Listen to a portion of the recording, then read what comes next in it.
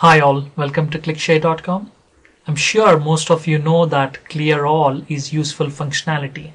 However, sometimes you don't want to clear everything even if the user selects QlikView.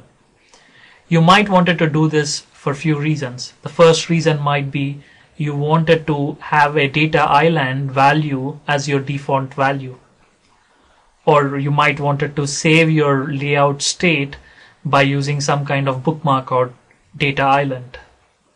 Or third reason might be you don't want to use always one selected property.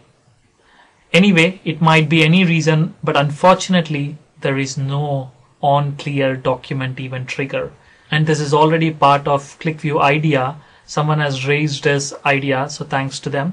Anyway, it might be any reason, but unfortunately there is no OnClearAll Document Event Trigger to reapply your default selection from a data island or a bookmark. So that's our problem for today. So let's learn how to solve this problem. Let's learn how to create our own OnClearAll document bookmark event. So let's follow a mathematical approach, and before we get started, I'm just loading a SQL Server table and calling this as customers. It's a simple table. And I'm reloading this. Click on OK. And I've already defined some list boxes so that we don't spend time on creating this list boxes. So I'll follow a step-by-step approach. The first step is to create an expression. You might not understand now why I'm going down this approach, but don't worry. Let's first concentrate on building the expression. So I'll click on a text object. Click on equal to, and then I'll use the concat function, and then I'll use the testing qualifier here. Then I'll use the dollar field. For those who don't know the concat and the testing qualifier, please look up my blog or probably look at the QlikView reference guide, and you will get more information on that. And dollar field will actually give you a list of all fields available. It's the metadata field which gives all the field names in our data model. And now I'll use a string delimiter, and I'll use a plus sign, and you will understand why in a few minutes. Click on OK. And now let's look at our expression. So we're getting all the field names, and the delimiter is the plus sign.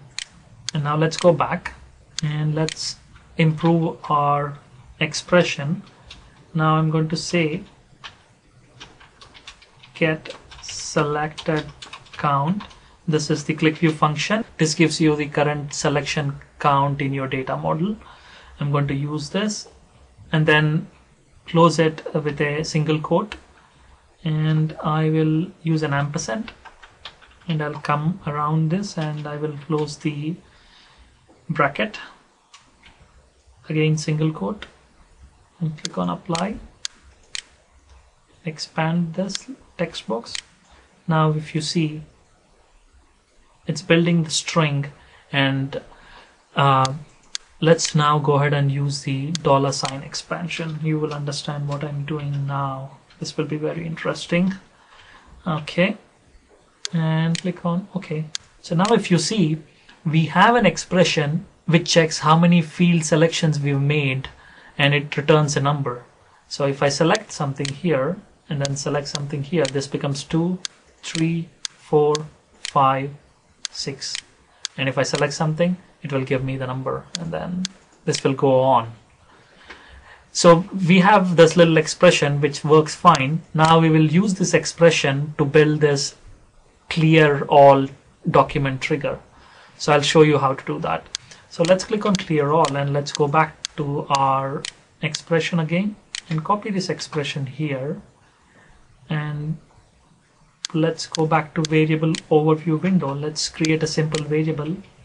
I'll call this v clear my QlikView just for the sake of simplicity, and here I'll paste the expression, and before that I'll create a Boolean condition which checks the value.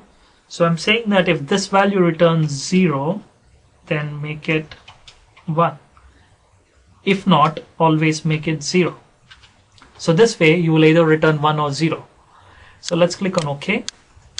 Now let's go ahead, let me copy another text box here, and then let me go back and use that variable v my clear all.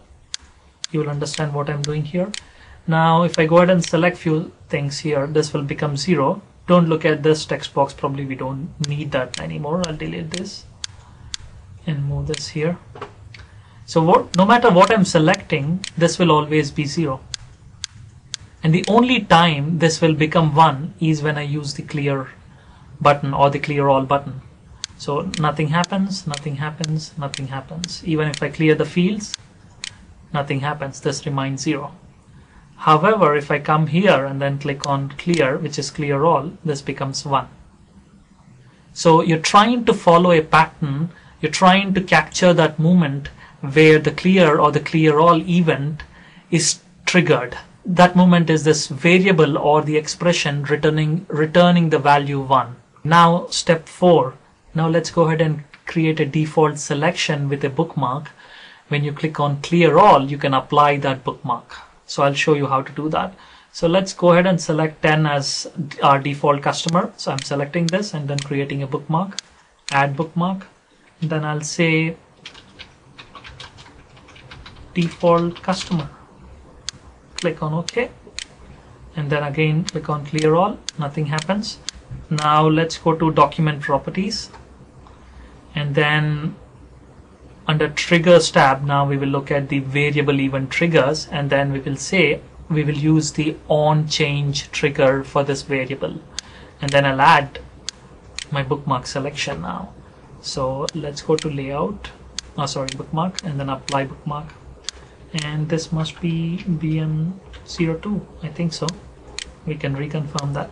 Okay, let's go back and reconfirm what is the default bookmark. It's BM1, sorry.